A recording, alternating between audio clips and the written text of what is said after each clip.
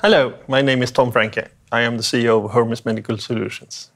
It is a pleasure to welcome you to this symposium on innovations for fast and accurate dosimetry.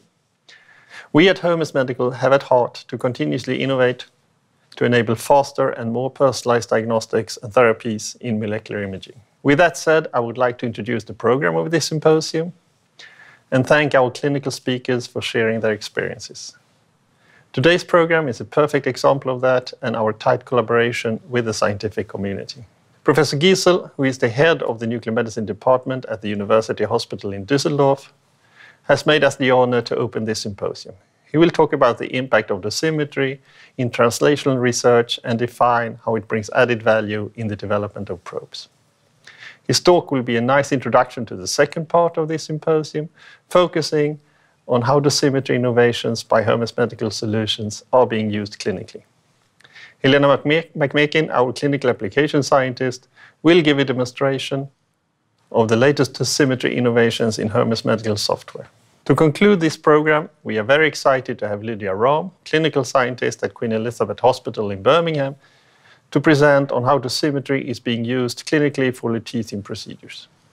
I hope you will enjoy the program we have put together, and we will be happy to connect with you and hear your potential questions after the presentations. Dear ladies and gentlemen, thanks for inviting me at the meeting. I'm Professor Giesel, Chair of Nuclear Medicine at the University Hospital Düsseldorf. I've been a track record in the past, particularly also with the Heidelberg team, in introducing several tracers like PSMA 617, PSMA 107, for theranostic purposes in prostate cancer, but also recently with a FAP ligand. And we have been always exposed, so to say, in the topic of what is the absorbed dose in these kind of new developed tracers. Therefore, I'm sharing with you these topics today in my short talk. So just my short disclosures. I want to talk about the introduction and the motivation and also some aspects of dosimetry, then basic principles today and their developments in the last decade, and then of course clinical applications, why I see that there's an important cornerstone for imaging and also theranostic stratification. So a letter to the editor just a few years ago indicated that the scientific field concerned with, of course, biological effects of radiation, whether for therapy or radiation protection purposes. So the important thing is that all has been more or less measured the aspect of absorbed dose. Another statement has been recently also come from the European Union that states that radiotherapeutic purposes, which include targeted radionuclide therapies, should be both planned and verified. So therefore, the implication of dosimetry, I think it comes on the table, not only now, it has been developed in the past, but of course, particularly with the development of certain also topics of artificial intelligence will be the requisite for this avenue. So there has been done great efforts, of course, of assess absorbed doses in cell and tissues and organs as a prerequisite for treatment planning and for verification of absorbed doses. Dosimetry and treatment planning in radionuclide therapy should be, and that's very important, sure-pass, simple assessment of absorbed doses on an individual patient level. And of course, dosimetry also takes into account major biological effects, so topics of organ risk, but also the DNA damage of repair mechanism and pharmaceutical itself, so the kinetics in normal tissue and tumors. The last, if we're looking to the something impulses of the present situation, has been many improvements in regard to the quantification of SPECT-CT images, reducing the, so to say, uncertainties in the absorbed dose calculation. Then still there are limitations when we're looking on certain radioisotopes, and also what is now really in all clinical discussion are the radioisotope alpha emitter like lead or actinium-225, which still at the moment challenge dosimetric approaches. On the other hand, kinetic modeling is about to become an important tool for predicting radiopharmaceutical-related effects, like, of course, pharmacokinetics and dynamics, and also when we're doing probe development. So by going this, we always, in nuclear medicine, addressing the topic of theranostics, so imaging and therapy. So therefore, in radionuclide therapy is the role of radiobiological conjunction with dosimetric at a cellular, microscopic and macroscopic scale need to be more strengthened as it is doing at the moment. However, the key to any type of radiation therapy is to ensure the sufficient absorbed dose in the target lesion, which is particular tumor lesions, while minimizing the risk organs in normal tissues, like, for example, kidney. So when we look to the evaluation of that avenue in personalized dosimetry, Linda in 2012 have more say set the gold standard, but then it went further on in organ dosimetry, so going really on a patient-based surrogate of their derivatives of this information, and then, of course, going further in voxel-based dosimetry, and even at the end point in 2021 in a single time point measurements. So we are, I think, at the moment at that point where we can deliver certain perspectives and also clinical impact in diagnostic, but also in therapy purposes. And this should be more and more getting a cornerstone for our clinical management. Looking for the diagnostic purposes, if we're looking about the effective dose in general, and we scaling that up to all imaging modalities, you will see that PET, of course, is one that also impact in regard to the effective dose on a patient care level. And this is something also for the probe development, which is very important. I would like to give you here an example of a development that I was also oversee with colleagues in Heidelberg, with Dr. Cardinale, where probes like, for example, here the PSMA ligands has been identified and developed in preclinical settings, showing their impact in tissue uptake and also clear clearance in the kidneys. Interestingly, by translating it then to patient care, the kinetics and dynamics have been a little bit different.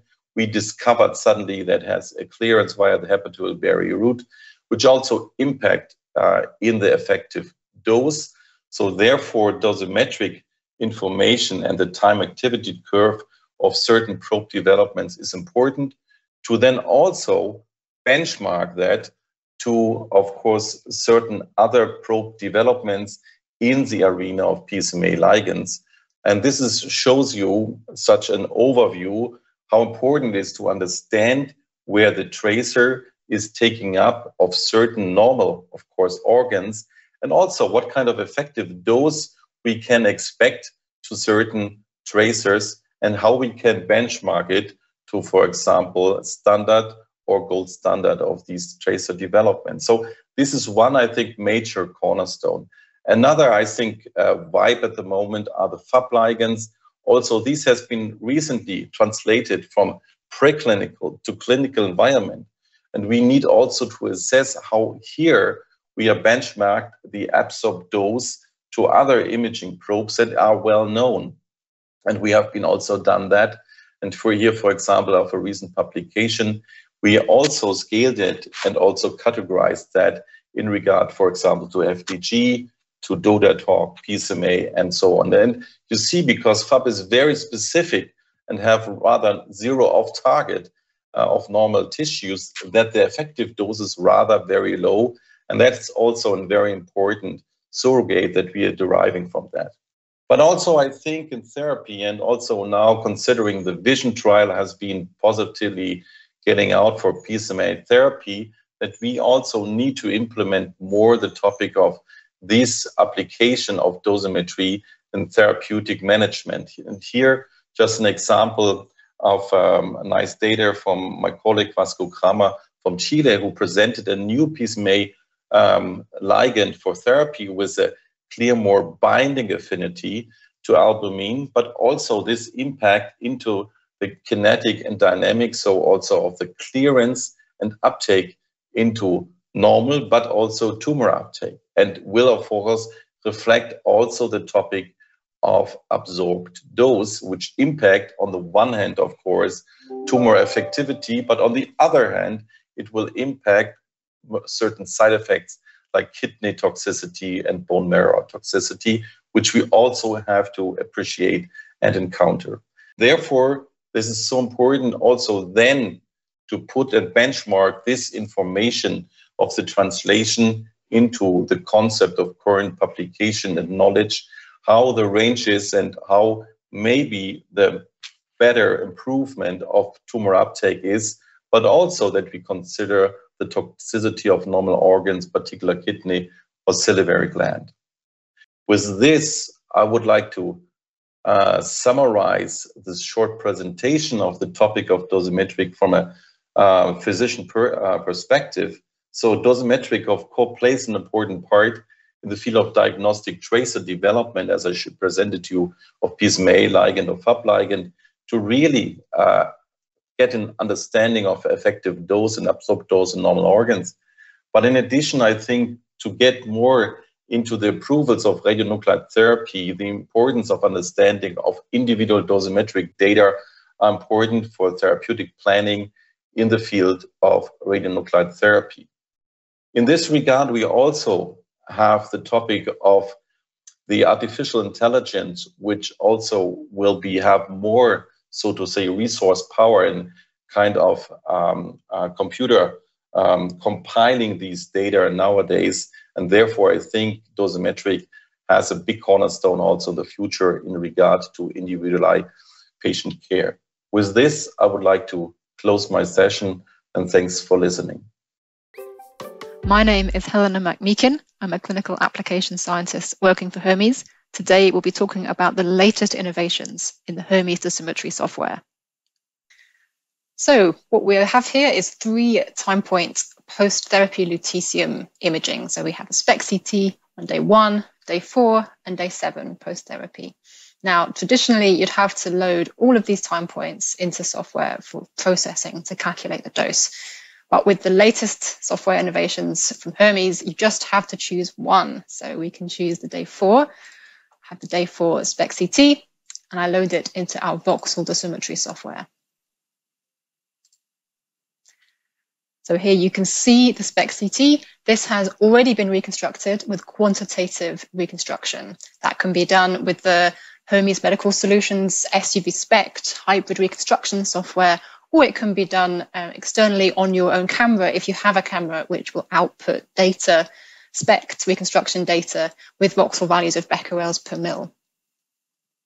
So because we only have one time point, there is no alignment to do. We can go straight on and set up the dosimetry calculation.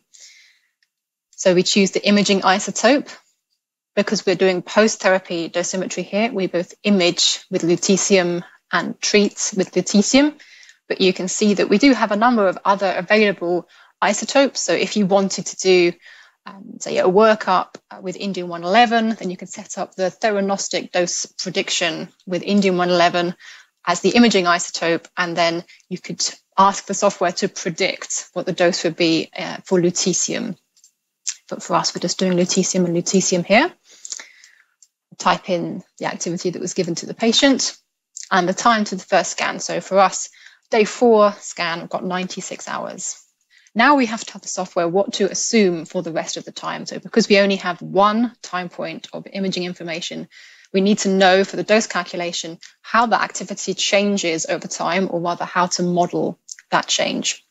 So we have 3 options. We have physical half-life. So that would be appropriate for a SERT, for example, or anything that just stays put in the patient and does not decay with any kind of biological half-life. Effective half-life. So if you know from previous measurements what effective half-life to expect, you can just type that in there. That is then applied to the whole body. Or the Handschide approximation. So this is a really exciting new calculation method. The paper was published a few years ago by a group in Germany led by Hans Scheid. We have the paper here. Please refer to this for all of the details if you'd like to see the validation work on this. But essentially, they conclude in their paper that they can calculate the absorbed dose for lutetium PRRT, so lutetium dotapeptide therapy, with a single time point. If that single time point is taken 4 days after the activity administration, the dose, so they use this formula. So basically we calculate a dose rate from the image information, and then we multiply the dose rate in each voxel by 2 times T1, T1 being the time to the single time point scan, divided by ln2, and that gives us the dose. So they say that all 177 lutetium accumulating tissues showing mono-exponential decay with effective half-lives of between 38 and 128 hours are well represented with an error of less than 10%. So this can calculate a reasonably accurate dose to both organs at risk and to tumours. So we choose the Hans Scheid approximation here, and then we calculate. The Hermes Medical Solutions voxel dosimetry software is applying a semi-Monte Carlo method for dose simulation. So we have full photon Monte Carlo modeling to calculate the dose, and we use a local multiplying factor to calculate the electron dose contribution. So we come out with this dose map at the end. So what we're seeing here is a dose map. So the overlaid on the CT is dose map in units of dose. So we can see as I move the cursor around here, we've got grey voxel values, and we can work directly on this now to get the dose to tumours and organs at risk. So let's do a few tumour doses to start with. This is our new affinity viewer, which makes this kind of analysis very quick and straightforward. So I will use this single click segmentation. This is going to apply a threshold of 3 grey. I'm just going to click on a couple of tumours. Let's go through and do a few, maybe the spinal tumour here as well. And we can see that they're starting to populate this table here. We can see grey values here inside these regions. Now, of course, maybe what you want to get is not easily outlined with a threshold on the dose map itself. So I'm going to try and do a nice kidney region here to show you how it would work. So let's move in on this kidney. So we can see a little bit of uptake, a little bit of dose in this kidney, but let's draw it based on the CT. So I'm going to use our paintbrush tool here to just outline the kidney as best as possible. I do one slice, I skip a few slices, I move to the next one. You see it will fill in the middle bit for you, and you can see it's gradually making it up. So as I'm moving through the patient and as I'm drawing on more slices, the intervening slices are interpolated on the fly. So I'm going to take that bit out there.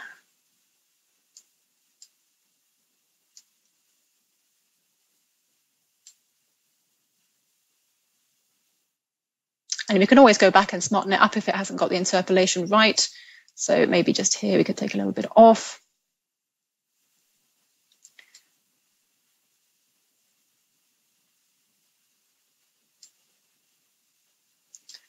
Okay, let me just quickly finish this region off. Okay, something like that.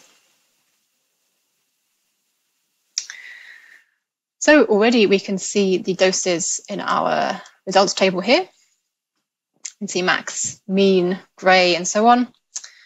Now, if we wanted to label these, let's do some relabeling so that we can get a more clear picture here. So we are looking at the right kidney. And this one, and these, let's double click to triangulate and see what we've got. So we've got a liver lesion here.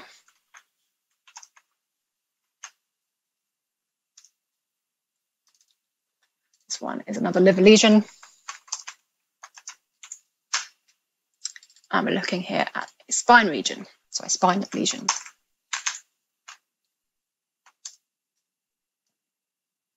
So we can look at this information represented on a column chart as well. So we're looking at mean dose here. We can choose max.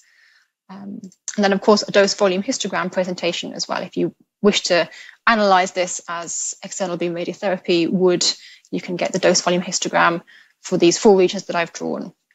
Lastly, let's make a nice visualization. So we can take the regions that we've drawn, drag them onto this MIP with the volume rendered CT. It's going to hide the fusion there.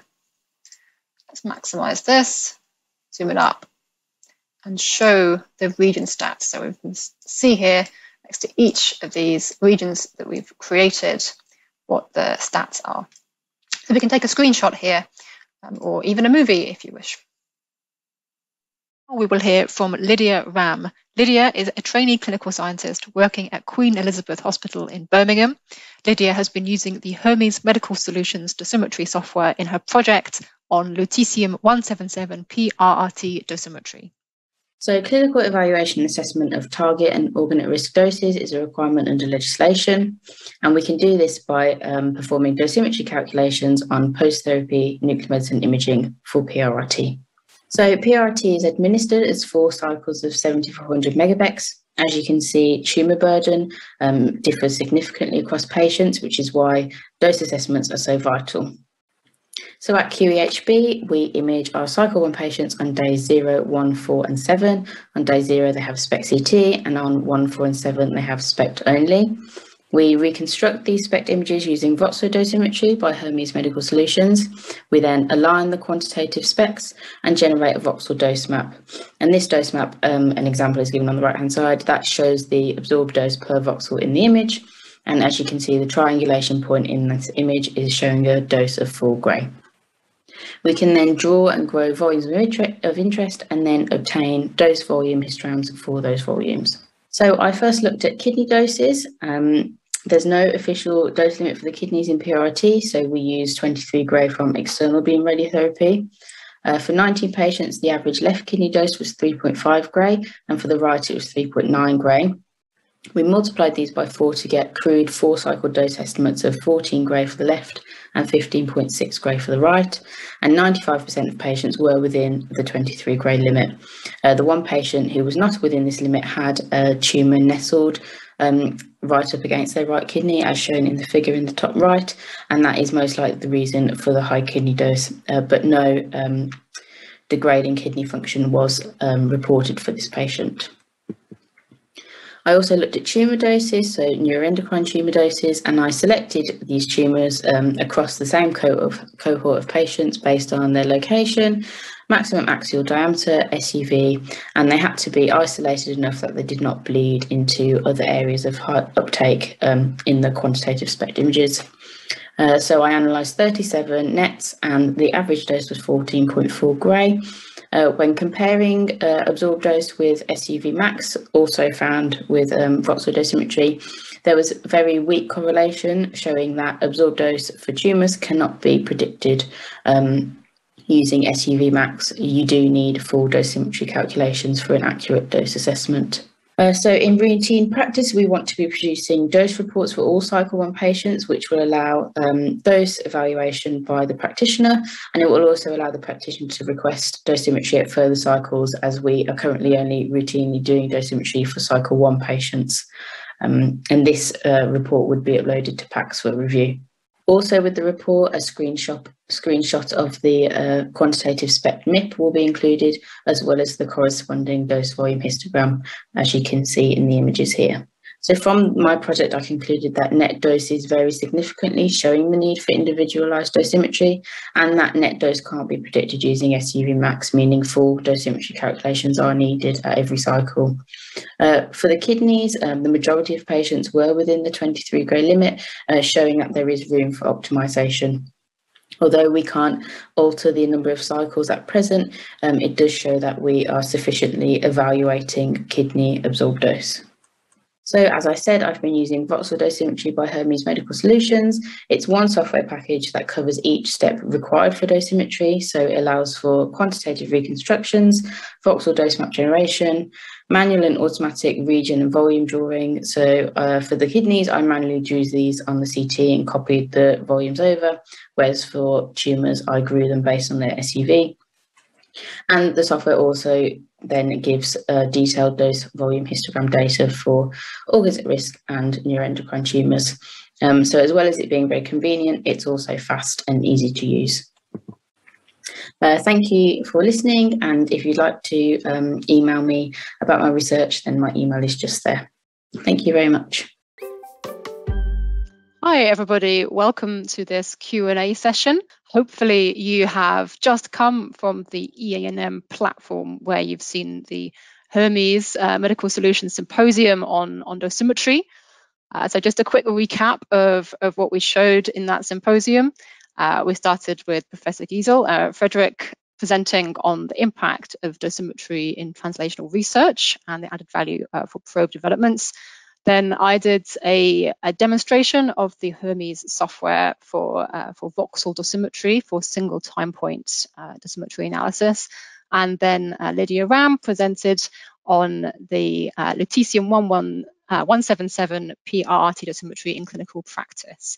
So we've got the three of us on this chat, on this Q&A now, ready to answer your questions. So please, if you have questions, type them into the chat box. Hopefully you'll see a little chat box that you can type into, and then we will answer your questions as best we can. So perhaps while we wait for a few questions to get started, I'm going to ask a question to Lydia to start with. Hi Lydia, welcome to the chat. So it's a really impressive setup that you've got at Queen Elizabeth Hospital in Birmingham. You've managed to get 3, I think, post-time point scans for lutetium therapy, and that's something that a lot of hospitals in the UK certainly have struggled to achieve clinically. Would you be able to talk us through some of the logistics and how you actually managed to implement that in your clinical routine? Yeah, so our dosimetry service, it didn't come around overnight. So it's been in the process for a few years now. So prior to 2018, before PRRT became funded in the NHS, we were doing the treatments and we had a nuclear medicine physician who was just interested in imaging at multiple time points. So this was before we actually even started doing dosimetry.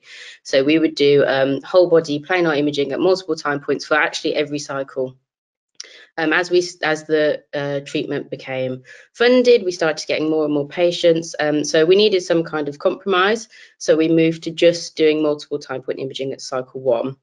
So we went from 4 cycles just to 1. So it's still a lot of scanning time, but it wasn't as much as doing it every single cycle. And then when quantitative SPECT came into practice with Hermes software, we then went from whole body to SPECT dosimetry. And because of the legislation, I know Frederik discussed this in his talk as well, we really should be evaluating doses in PRRT because tumour burden is different for all of our patients. So it's important that we do it. So we are just trying to comply with said legislation, and we are holding on to these multiple time point imaging slots, even though it is only for cycle 1 at the moment. That is still enough to show we're evaluating doses at that first cycle, which is obviously better than nothing. Certainly, yeah, thanks very much. That's really interesting. So what you said first was that it was actually a sort of clinical driver. It was a doctor who was asking for this, and maybe I can turn this over to Fred now. I think it's really important to have clinical input into this. I think dosimetry has traditionally kind of been the preserve of physicists and physicists only, and that's kind of pointless to keep it like that, because the only useful thing it can do is provide sort of clinical information that can actually help treat a patient more effectively. What's your idea on this? How do you think you can influence this from a doctor perspective? I mean, I think we're also nuclear medicine is becoming now more and more also a kind of bigger, specialty, in particular theranostic in oncology. I do believe that we can learn also from other specialties, like, for example, radio-oncology, where we have dose calculation and tumor gray, so to say, dose scaling is a very important and routine factor in that field. So I think becoming now more and more also in approval probes, like for example PRRT, and now PSMA is actually just around the corner. I think that are topics that also we have to focus on and should implement it. And that's and even a physician will not come with this implementation, regulatory authorities will come around and also will have a certain request on that on a patient-based situation. I think so. That's great. Thank you so much. I completely agree. Okay, we have a few questions from the audience. So the first question, I'm going to get this pronunciation so wrong, is from Annie Biarbach. She asks, we have a new gallium-68 tracer that we will image for several time points for dosimetry reasons and biodistribution. What software from Hermes would you recommend in order to calculate absorbed doses and the effective dose? So I guess this is one for me, given it's a Hermes software question. So it sort of depends what answer you want. So I would say that voxel dosimetry, which if you were in the symposium just now, was the software that you saw there. That will give you the most accurate dose assessment because it does a dose map for the entire body. So you won't, and it'll do it on a voxel basis as well. So you won't just get an average dose per organ, which is what the Olinda or the organ dosimetry software will give you. You'll actually get sort of a voxel by voxel assessment of what dose was given. And that is the most accurate way of doing it. So picking up on Fred's point that we can look to radiation oncology, a radiotherapy for how they report doses. What they report is with a dose volume histogram. And that gives you a proper assessment then of the treatment of the volume that's actually treated to a certain dose level, which will achieve an effect. Which is what we're really interested in, rather than just a kind of an average dose over the organ. So that being said, that's what voxel dosimetry does. If you are more interested, so traditionally, Olinda has been the calculation engine. It was the only calculation engine available for these kind of things in the past. So a lot of the data that's been built up for other radiopharmaceuticals has been done with Olinda. So that would be an organ level. That would be an organ level dose assessment, but if that's sufficient, maybe that's okay. It would be nicer, though, to have a proper voxel-based one to get a true idea of treatment volumes. I hope that answered your question. Please feel free to, I don't know if anyone else has got any info on this, but please feel free to jump in. Or Annie, if you'd like to make a reply, then go ahead. Okay, moving on to the next question. Sorry, is someone trying to say something? I can. Okay, I'm going to carry on. So this is from Jacek or Jacek Kapala. He asks, what is the accuracy of the dose estimate for tumors and normal tissues? How does the data from one scan compare to more times, and how does it depend on the ROI size? That's a really good question. Perhaps, Lydia, I know you've had lots of experience with drawing regions in Hermes and, well, regions in general. Maybe you could give some idea for how the ROI size can affect the dose calculation. Yeah, so actually so we have been doing lesion dosimetry as well as kidney dosimetry. For the kidneys, we draw these manually on the CT and copy them to the SPECT data sets. Whereas for lesions, we grow them from using an SUV. So we by default use an SUV of 6. So the maximum SUV in a region, that's the seed point, and then it extends out until it reaches a boundary of 6.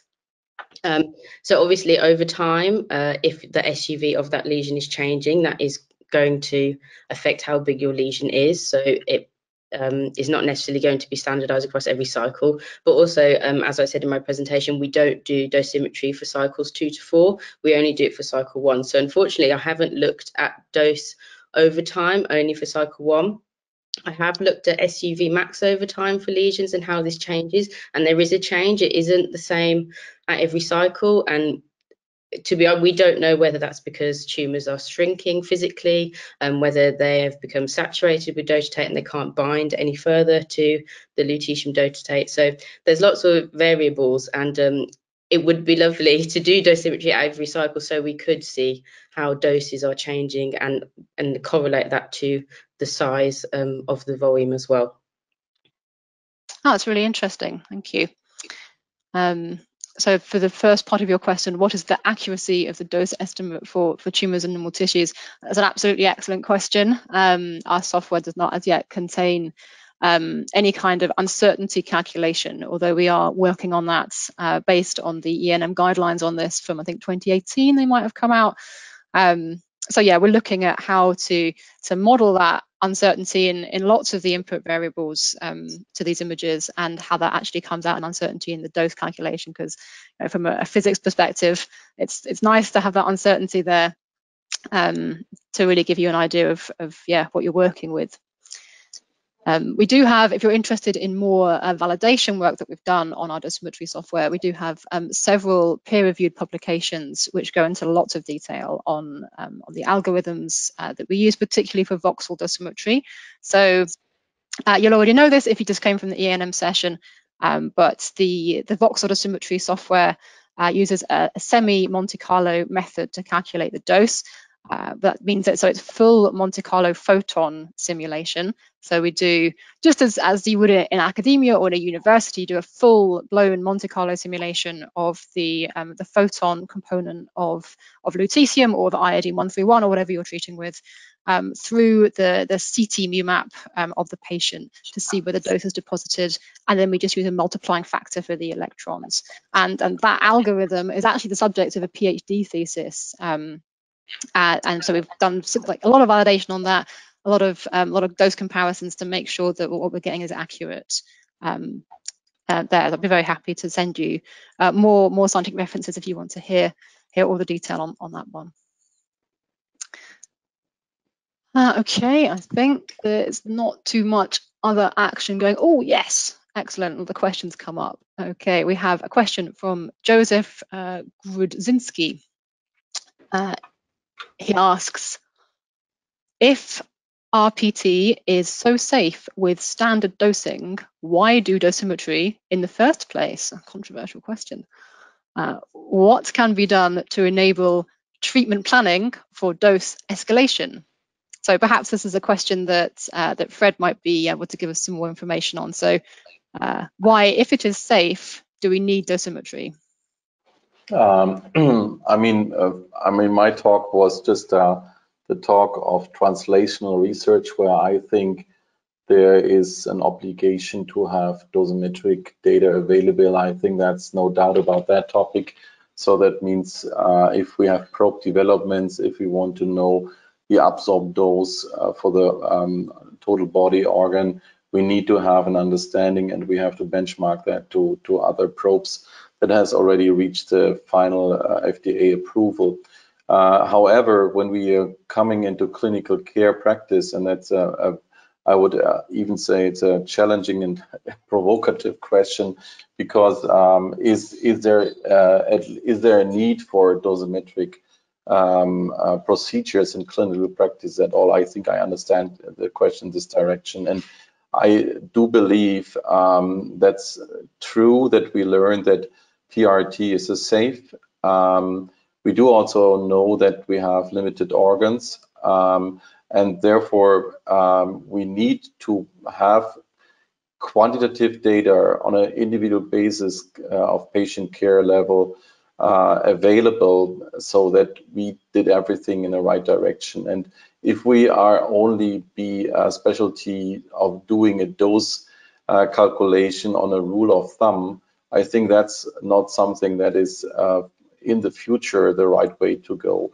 It does not always mean that impact this patient care in many cases, maybe on limited perspective, but it's a question of how we will develop our medical field of nuclear medicine in regard to theranostics. And we have someday to start with the topic of having an obligation of dosimetric procedures in clinical care practice. And that's something that if it's not done by us and if it's not led by us, it will come from governmental authority at one time point. And we see it already if you look to certain discussions on the United Nations on IAEA level and also US and European Union level. So I think it's not always a question of does it impact now in certain rare disease patients. It's a question how we want to develop in the future.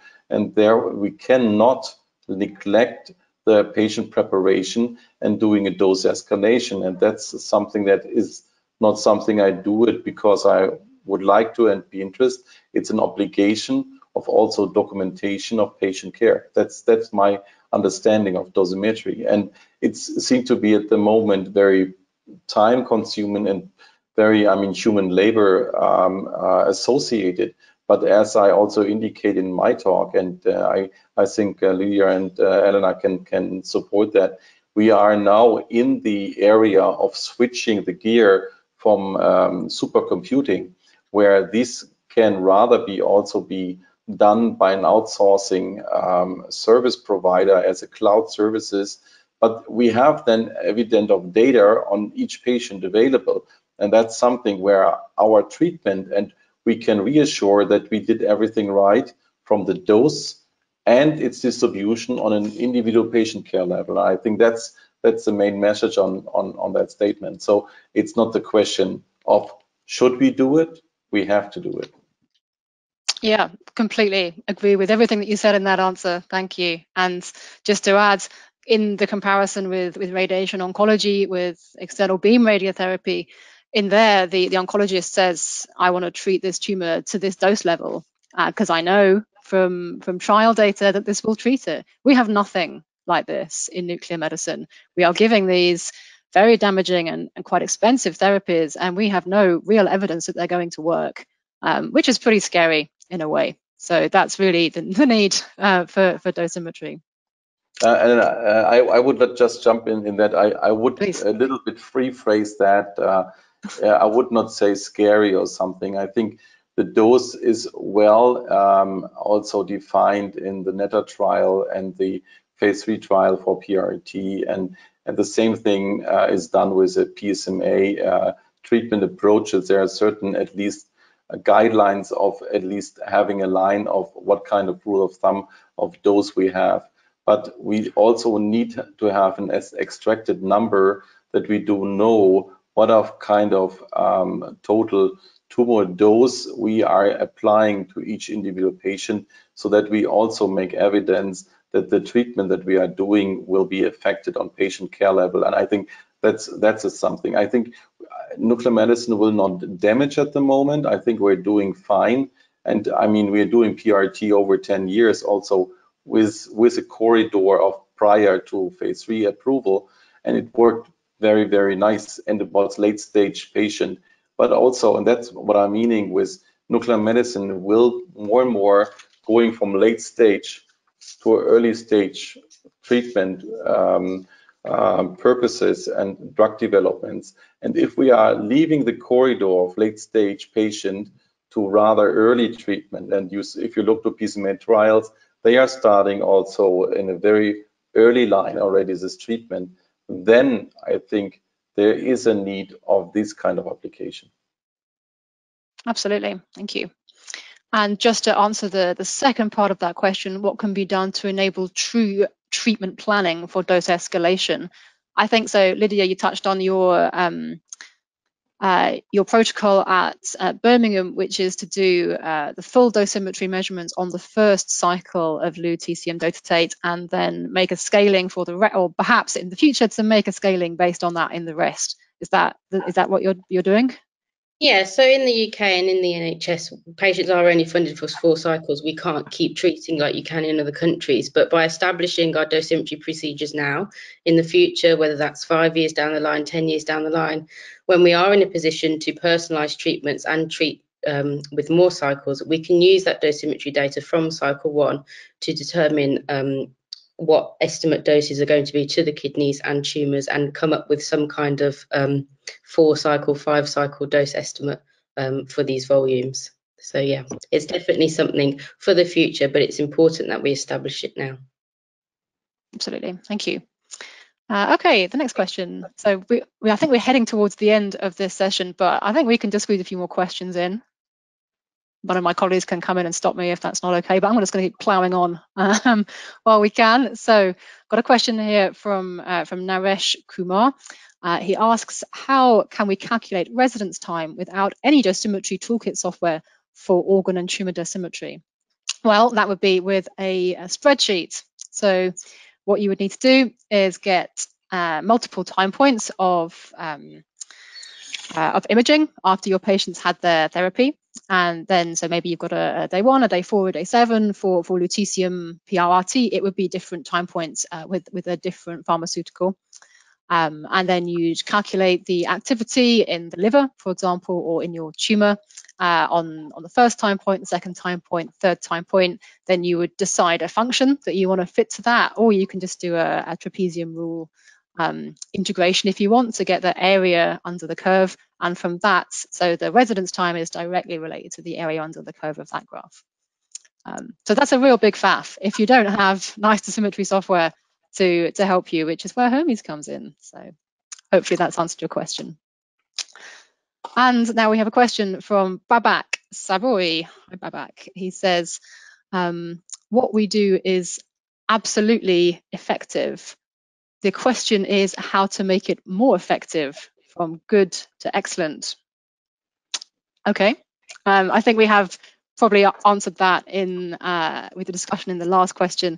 Just the idea that, you know, currently, well, certainly with TCM PRRT, we work to the kidney limiting dose, whereas we don't really, I don't think, try to say, you know, to cure this tumor, to actually make it a curative treatment rather than just a palliative treatment. We could actually try to treat to a 60 Gray threshold, for example, if that would be the effective one. I don't know if that data is even out there about what we need to treat to in nuclear medicine to achieve a tumoricidal dose.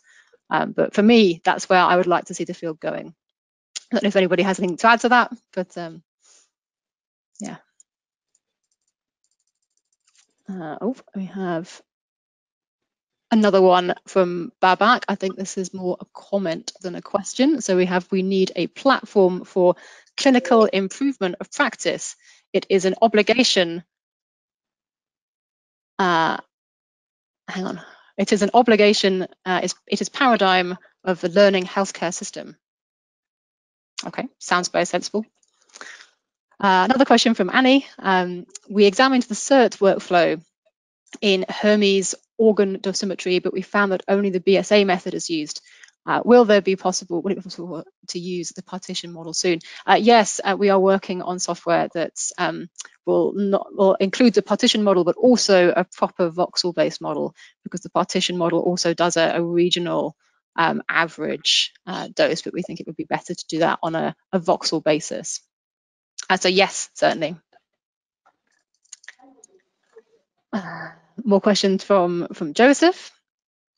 Is the challenge for acquiring multi-time points a patient compliance issue, physician messaging issue, cost, or something else? Maybe Lydia, you could talk on that one. Yeah, so with multiple time point imaging, so we're doing on day 0, so 4 hours after administration, and then on days 1, 4, and 7. That's a lot of time, and especially if patients are coming from far-flung areas, they may be coming to and from on public transport, so then you need to think about the things from a radiation protection perspective for the people that they're around. So it is a commitment. We do tell our patients in advance that we would like them to have 4 scans. And they do really need to comply with this. We do have options to treat as an inpatient, so at least on day 0 and day 1, the patient will be in the vicinity for their scan, so they don't need to travel up again on day 1 for a scan. But no, it's definitely down to patient compliance, scanning slots. Because we treat in cycles 8 to 12 weeks apart, we can plan in advance if further dosimetry is requested for cycles 2, 3, or 4. So it's something that we can accommodate, and because it is just routine practice now, everyone is prepared for that, and we all know that it's coming, and that we have a new cycle 1 patient and they're going to be scanned 4 times in a week. So yeah, but definitely patient compliance is important, and we try to pass that on to them and make them understand why it is so important to have these dosimetry scans. Thank you. I think that's a really important point, is to be able to communicate that to the patient. Because the thing is that that's already the expectation for radiation oncology. So again, making the comparison with radiation oncology for external beam radiotherapy, people would attend, maybe 20 times for fractionated external beam radiotherapy. And if we can prove that what we're going to do is the same, if we're going to be truly treating the cancer as external beam would be, then I think we can justify this, and hopefully the patient will appreciate the need for them to come so many times to really make this treatment the most effective that it can be. I think that's something we found, my colleagues have found difficult in the past when they were scanning at multiple time points for cycles 2, 3 and 4, is that the novelty wears off a bit, I think, especially when the patients know that these scans aren't affecting their treatment. They've had the treatment, it's just that these are extra scans for us. So at least doing it at cycle 1, that is something, and like I said before, it is better than nothing. So. Extra scans for us, that's an interesting way of saying it. Yeah, it's I can understand that coming from a patient. Analyze, yeah. Yeah, just physics want this, don't we? Yeah. Okay, looking for some more questions. So we have another one from Naresh. Perhaps, Naresh, the best thing to do would be to arrange a demonstration with us. Then you can ask, you've got some quite detailed technical questions here. We'd be happy to talk to you offline about them. But just this last one that you asked, how accurate is the manual calculation of residence time in comparison with any dosimetry software for organ and tumor dosimetry? I mean, so all we do in the software is we apply that method. So the basic concept, what we're trying to do is to see how the activity changes over time in the region of interest, whether that's an organ or whether it's a tumor. And so all you have available is whatever imaging time points were acquired, and then it's just a way of trying to work out how to fit between them and how to also extend that out to infinity, how to finish off the activity change in the patient. So really, we just have the same things available, just fitting tools to be able to model that. The accuracy, to be honest, is limited by how many imaging time points you can acquire. That's probably the most important factor in the accuracy of that calculation. I hope that made sense. And yeah, please feel free to arrange a demonstration with us to ask me more difficult questions that are very technical if you'd like. Okay, we have a question from Amit Nautiel, and they ask, is it feasible to implement voxel-based dosimetry in routine clinical practice, which is considered as a gold standard method? Also, multi-time SPECT is cumbersome procedure, which required for voxel level dose estimation. So just to take the last part of your question there, so I don't know if you were able to see the EANM presentation that we just gave, but the voxel dosimetry software from Hermes Medical Solutions is now able to do single time point dosimetry, which will give you a dose calculation within 10% of the true value, which is really great, and that's something that can be much less cumbersome for your patients. And I guess the answer to your first part, is it feasible to implement voxel-based dosimetry in routine clinical practice, is we would say yes, I believe so. And that's what Lydia has been talking about. And these Hermes products that we've been talking about are all CE marked, FDA approved products, so that it's completely feasible for you to use clinically. And for which is considered the gold standard method, it's difficult to say in dosimetry. So it's because of dosimetry, it's very, very difficult to make any direct measurement of dose deposited in a patient. Normally, the gold standard in an academic setting would be just a full Monte Carlo simulation. So I guess I would say the closest that we can get to that is the Hermes voxel dosimetry software, where we use that semi-Monte Carlo method for the photon part of the simulation. But truly, the true gold standard is probably a full Monte Carlo simulation, which would be something that would be done in academia, in universities, only, to be honest. Yeah. I would just indicate too that the fast Monte Carlo method was validated against that exact Penelope Monte Carlo that you're saying would be our gold standard, just as an addition. Absolutely. Thanks, Andy. That was Andy Prideaux, my colleague from the US, also a dosimetry expert for Hermes Medical Solutions. All right. I think there was one more question, I think, Helena, you may have missed, from Ravi Kumar at 1342 in the list about residence time and cumulative activity. That says, okay, so he says, is residence time and I guess that, so we're reading cumulative activity the same. So yes, it is. So you meet the cumulative activity and then you divide by the injected activity to get an answer in megabecs. Well, so you integrate and you get megabecs times hours, and then you divide by the injected megabecs and you just get hours there, which is your effective residence time. Or like, sort of more easier to understand as cumulated activity divided by injected activity.